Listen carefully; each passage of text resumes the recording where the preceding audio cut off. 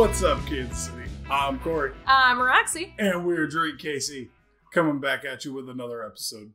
Yeah, so hope you guys all had a really awesome 4th of July weekend, that you all survived it. Yep. And hope you got to have some really awesome local KC drinkage. We know we did. We certainly did. We had some Stockyards. What was it? Stockyards Foxtrotter. We had some Foxtrotter at Liberty Memorial. We found a little booth set up. We got to do that. Yeah, it was fabulous. But as awesome as Stockyards is, that is not the focus of our episode tonight. Because we've already done that one. We have. So today we're going to be talking about J. Rieger & Co. Distillery. Yep. We're really good at intros. Didn't you know that? Didn't you know? We're not so good. But J. Rieger & Co. is oh so good. That's correct. You might have seen that slogan on their mural on the side of the Rieger Hotel. So that is their slogan original slogan from their inception. Yes. Nowadays, they are located in Kansas City, right next to Knuckleheads, if you know where that is.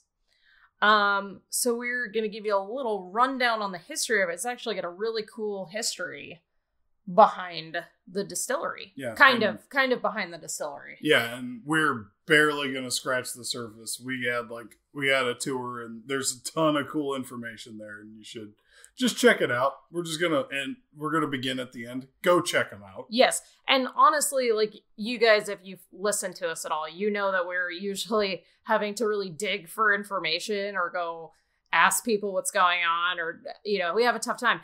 If you want the coolest history lesson ever, go to their website or go on their tour, because they have so much stuff you can learn. So yeah, we're just going to give you a little taste of it so that you go and experience it for yourself. Yep. So it all started at the beginning. It started at the end. No, it started at the beginning. It started at the beginning with Jacob Rieger, who immigrated from Austria-Hungary in 1877. And he opened J. Rieger & Co. in the West Bottoms across from the Livestock Exchange building. So back then, the West Bottoms was known as the wettest block in the world because Kansas had actually gotten the jump on Prohibition. And as you know, we are sort of on the line of Kansas and Missouri here. So all the people, instead of, abiding by the laws of no drinking in Kansas, would just hop on over to the West Bottoms and get their fill there and then go home. Yep. Conveniently located right off of the state line. On the state line. So J. Rieger & Co. became the largest mail-order whiskey house in the U.S. prior to Prohibition. Mail-order whiskey was like an interesting concept for me. Like, I mean, usually for me, I couldn't do mail-order whiskey. I can't even do Walmart groceries because it's like, I want candy bar now. I can't wait. Yep. But back in the day, I'm sure it was like, you want to get some of this stuff and you'll wait a couple weeks or months, I guess. I don't know how long it would take to get there. The idea of just shipping alcohol to an individual is kind of wild. Yeah, when it's so difficult now to ship alcohol. Right. So I thought it was funny on their website. They literally called their own advertising back then spam. Yeah, they said like... He would literally just send it to cities to distribute. Yeah, for people to fill out saying like, hey, how many of these bottles do you want? It's like, what is this? I mean, I guess I want all the bottles. I guess I do want it though. Yeah. It's effective spam. Yeah. So then, kind of actually to just support the distillery, Rieger opened a hotel near Union Station. So Union Station actually used to be somewhere else, and they moved it to where it is now. Union Station is awesome. I work there now, and it's super cool. Hence why we've been a little off with our upload schedule, but that's okay. Yeah. Not to put all the blame on you. It's mostly on me. It's okay. It's okay. I've still been doing research for this show, to be fair. To be fair, most of our success is also on you, so it kind of works. Well, thanks. High five.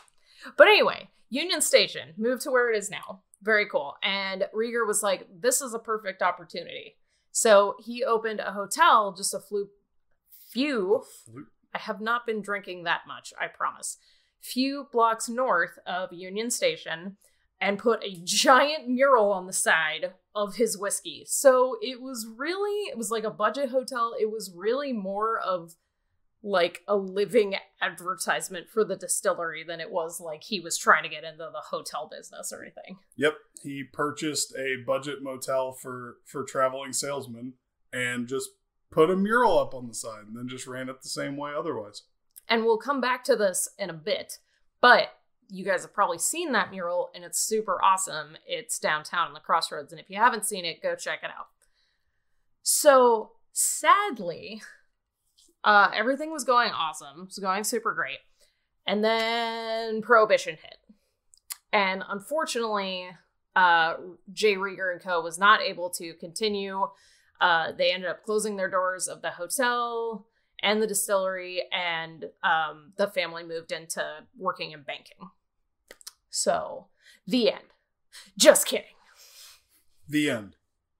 Until. Some of you guys may know that a while back, I believe it was in 2010, but Ryan Mabey, who's a bartender in town, wanted to open his own cocktail place. So he opened this speakeasy called Manifesto that was in the basement of the old Rieger Hotel building.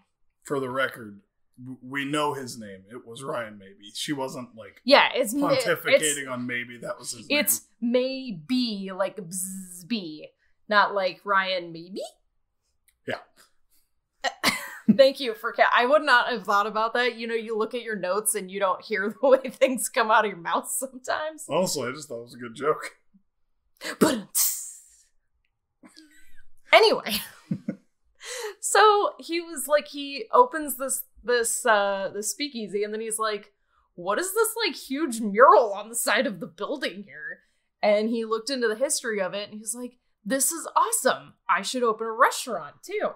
So he opens a restaurant on the top floor, like above Manifesto.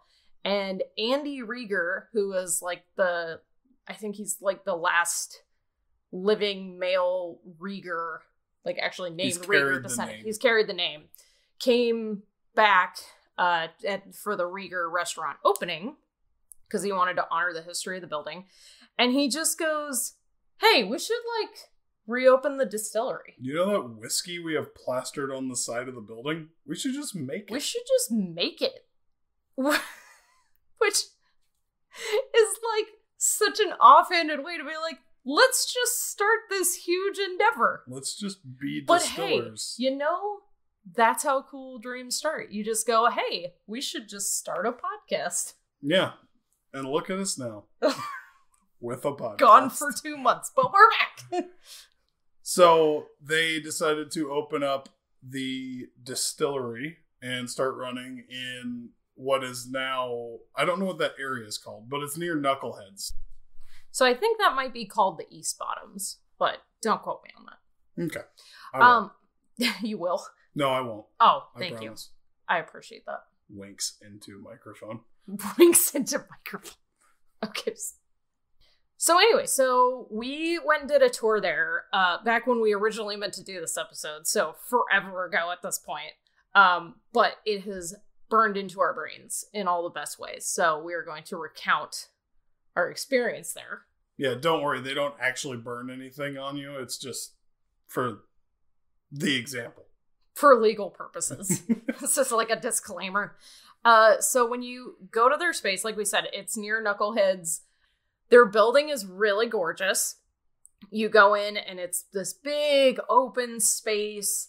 There's a tasting room, I believe, off to the left. Yep. But then off to the right, there's this whole historical like front room where you can learn all about the history of J. Rieger and of the Kansas City area and the whole Pendergast machine. I think there's information there. There's a bunch of artifacts, like bottles that they found of the old bottles.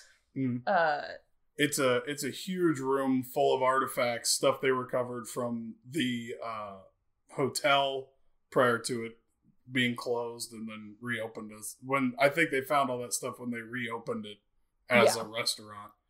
And they have little excerpts, Kansas City Star articles you can read. They're my favorite article, and I just remembered this. There was an article about a guy who like held up people at a hotel, but he wasn't like holding them up for money. He was just going like door to door at a hotel with a gun and like making people dance. It was like forcing people to dance. Yeah, and they finally caught him, and he was like taken away. Yeah, so some of it's not even about anything to do with it. It's just interesting history of Kansas City. They even have, one of my favorites was, they have one of their bottles in their display was broken. And right next to it, they have a picture of a screenshot of someone texting the boss saying, I just broke a 100-year-old bottle. Oh no. Yeah, like it's like text message crying over, I can't believe I broke one of our bottles. Ah! So yeah, you definitely need to check it out. And it's nice because if you go for a tour, you know, sometimes you gotta wait a couple minutes for everybody to get there, and you can just wander around, and it's like a little mini museum. Mm-hmm.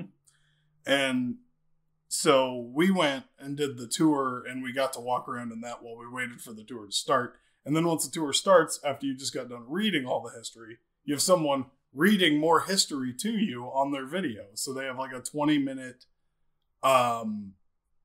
info documentary. It's like a documentary video that is the coolest Kansas City history video I've ever seen.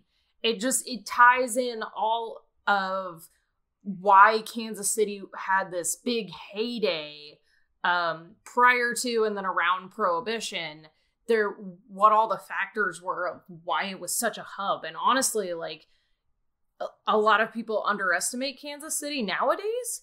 And I think had we not had a couple of really bad floods and like fires and things that they talk about in this video, I don't think that would be the case. I think Kansas City would be as big and well known as places like Chicago, but we were on this track to be this huge city, and just a couple of unfortunate circumstances, or fortunate if you know, it's kind of awesome being in this super nice, best kept secret city, but yeah, interesting stuff. Without spoiling too much, essentially, this video pontificates that a lot of where Kansas City fell short industrially was because they built everything in the West Bottoms first, which Kansas River and Missouri River would flood and take out most of that business. Yep.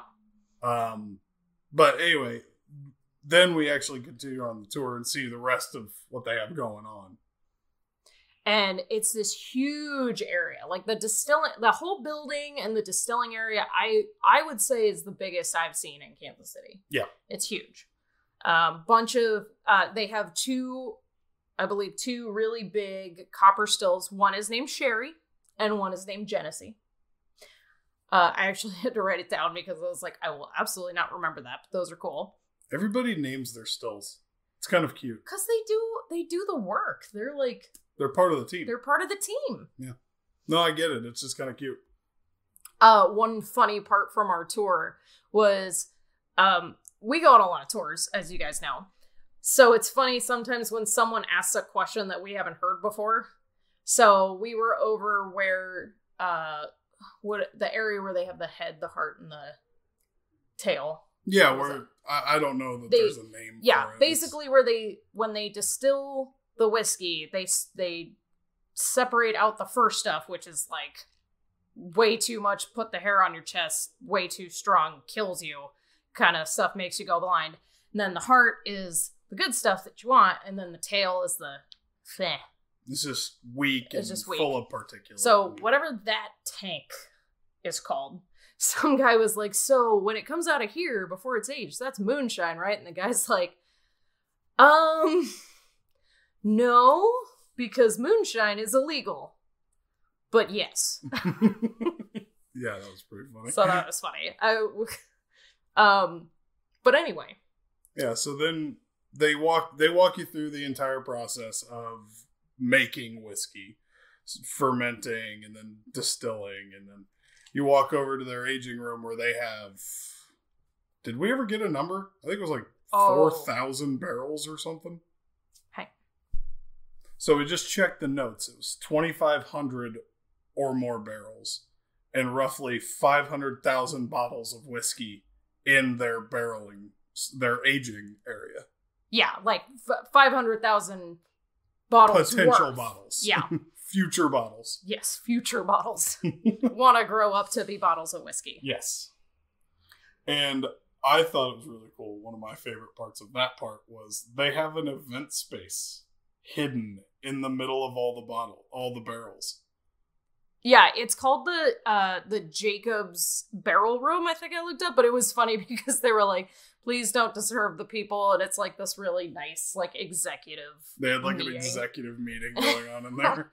We're like, oh, excuse us, sorry. Sorry. Sorry. But yeah, it's incredible to be, I believe it's called the Rick House, is where they have that. And we were lucky, the weather, this was, how long ago this was? We were there when the weather was very mild, but it's not temperature controlled in there, and you don't want it to be temperature controlled because with barrels of whiskey, you want that temperature fluctuation because it really forces the whiskey in and out of the wood, so it really picks up the flavors of the chard inside of the barrel. Yeah, we've kind of talked briefly in other episodes about aging statements and how they can be kind of misleading, and that's kind of another factor in it. Is like the aging of whiskey is different based on the conditions the barrel is in. Yes. So in addition to the spaces that we've mentioned, they also have the Hey Hey Club, which we have not been to, really, really want to go to. It's their kind of basement jazz lounge, and I hear great things. So if we go there, we'll let you guys know. But we did go up to the Monogram Lounge, which is a little restaurant that they have on their second floor. Yep. It's got a full menu of food as well as some of the signature cocktails you can get from them. And you can do a tasting up there, which is what we did. We did their tasting. It comes with 4 of their in-house spirits. So they have a vodka, a gin, a whiskey, and Cafe Amaro, which is a coffee liqueur. Yeah. So one thing we learned on their tour is that they want to be a bartender's spirit. They're not trying to be a really over-the-top interesting spirit on its own. They want to be very friendly to cocktails. So they have very clean and crisp tastes that aren't going to blow you away with how unique they are. Yeah. But they were super high quality and super smooth across the board. Yes, for sure. So starting off with the vodka, which is always tough to talk about the taste of vodka because you don't want to taste anything. Yeah, you don't really want to taste it. It's kind of neat. It is a 100% wheat-based vodka. And honestly, that's about the most interesting thing I can say about it. It was smooth, a little buttery, if I remember right. Which is kind of weird to think, but it's about the best description I got. Yeah, it was good. Yeah. So next was their Midwestern Dry Gin. So this is kind of neat. They were making a gin, I believe. And then they got in touch with the master distiller for Tanqueray, and he was looking to kind of take on a passion project. And I believe he was leaving Tanqueray. Yep. And he had this really amazing recipe for a gin that obviously, he couldn't make it Tanqueray because it is what it is already. You can't really change the recipe. So he brought that really awesome recipe over to J. Rieger, and that is the gin that they use. Yeah. It's a super high quality London Dry is the style for the gin drinkers out there. I'm not sure what that means, but it's dry. It's unique in that a lot of the other places we've been, they have gin, but they're kind of trying to reinvent gin. They're always going above and beyond with new flavors, and they always end up really interesting. But this is a very textbook London Dry gin. It only comes with 5 ingredients. 5 botanicals, yeah. Yeah. Which were juniper, coriander, angelica root, licorice root, and orange peel. Yes. But despite only having 5 botanicals, I thought it was still very complex and interesting. He made it a point on the tour to say that we want you to be able to taste every ingredient in the gin. Yes. Every botanical we have, we want you to taste it. We want you to really be able to identify it. Yeah, and I think it really succeeds in that. Next, we're going to talk about the Cafe Amaro. We're going to skip the whiskey for a minute because that one we actually have on hand in a bottle that we're going to live try again. Yes. So Cafe Amaro was a coffee liqueur that they make. Yes, which if you've heard coffee liqueur, this is not Kahlua. I think I sort of knew a little bit better. I think you had kind of a different impression of what this was going to be going into it, and we were both a little surprised. It was good, but it was a little like, whoa, whiplash, not what we thought it was going to be. Yeah, I was definitely thinking like Kahlua, like super sweet coffee. Yes, and this is not that at all. It's got herbal characteristics to it, so it's not sweet. Like maybe a little bit sweet, but not really. A lot of depth of flavor to it. And it is actually made with a single origin coffee roast from the coffee roasters here in Kansas City, Thou Mayest, which is cool. So I love when drinkeries collaborate with either other drinkeries or other businesses in town. It's just so cool. Keep it local. Keep it local. That's like our whole thing. Exactly. That's exactly what we're trying to talk about. Yes. And it spends a little bit of time in a whiskey barrel. I didn't really get any kind of whiskiness out of it, but it isn't very long. Yeah, it might pick up a little bit of a smoky hint to it, but yeah, it wasn't our favorite for sure, but I think it's kind of one of those things that's an acquired taste or really good in a cocktail that's really made for it. Yeah, that's the one shame is we didn't get to try that one in a cocktail. No. But there's always tomorrow. If we go back. So last, but certainly not least, is Rieger's Kansas City Whiskey, which was their flagship spirit. And it's super awesome. Yeah, it is awesome. It is a pre-prohibition style spirit. Yeah, because rectification. So if you listen to our West Bottoms Whiskey Co. episode, rectification was something that was big pre-prohibition. And basically what rectification is that back in the day, whiskey was not barrel-aged for very long, for a variety of reasons, I think. So it was kind of harsh, and it was pretty strong and a little blow your eyebrows off. So they would blend different kinds of whiskey together and add a little bit of sherry to kind of mellow it out a little bit. So it wasn't so in your face. So the Kansas City whiskey from Rieger is a blend of straight bourbon, light corn whiskey, and straight rye whiskey with a little bit of 15-year-old Oloroso sherry, which is really neat. Yeah. That it's like they're really sticking to their historical roots. So without further ado, let's try some.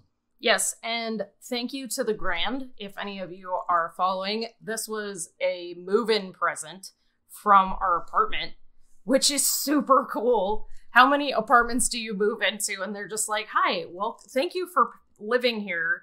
How about a bottle of really nice whiskey? So cheers to that. Yes. And cheers to this whiskey that we're about to drink. Yes.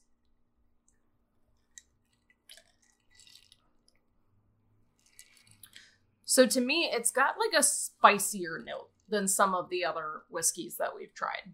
Yeah.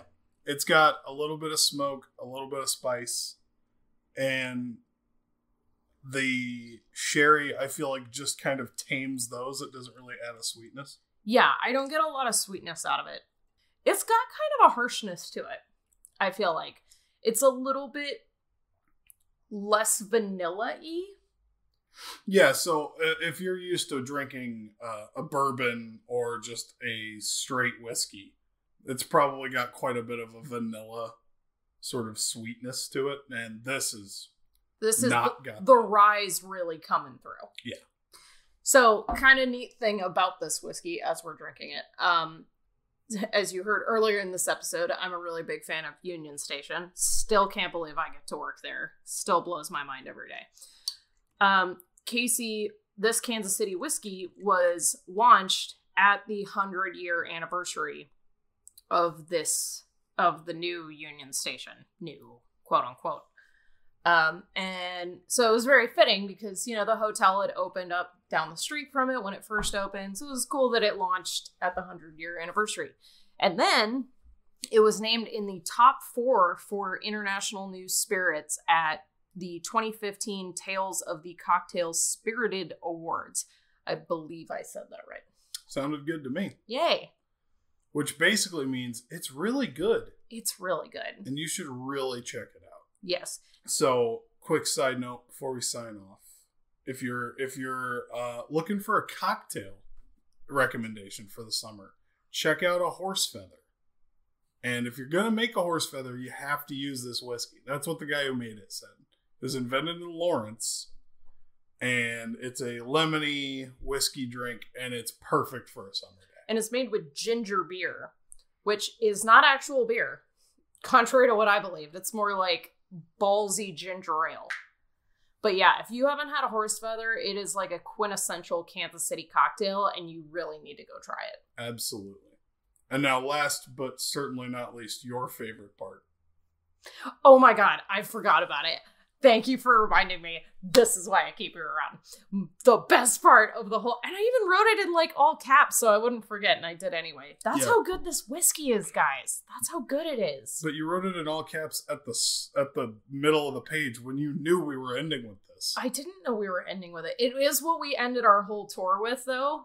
And it was fantastic. They have a slide that goes from their second story, and it's a twisty slide. And I thought it was still closed from COVID because when we went there was before they lifted all the mask mandates and stuff. And I went over and I was like, hey, do you know when your slide will be open? They're like, oh, you can go on it now. I was like, okay, bye. She went on it twice. I did. She climbed the stairs to go down the slide again. I have bad knees, y'all, and I did it twice. It's awesome. So go to J. Rieger. Go check out their awesome spirits, especially their fantastic Kansas City whiskey. Go down the slide once or 10 times. I'll meet you there. Have a drink each time you go down the slide. It gets more fun every time. It gets more fun every time. I promise. And with that, thanks for hanging out with us. Sorry we've been gone. I feel like we say this every time, but life is crazy. But we hope that you guys are having a fantastic summer and that you're drinking lots of great Kansas City drinkage, and we raise our glasses to you guys. Yep. So, yes. From your local amateur alcohol aficionados, I'm Corey. I'm Roxy. And no matter what you're drinking, you should be drinking KC. We'll see you next time.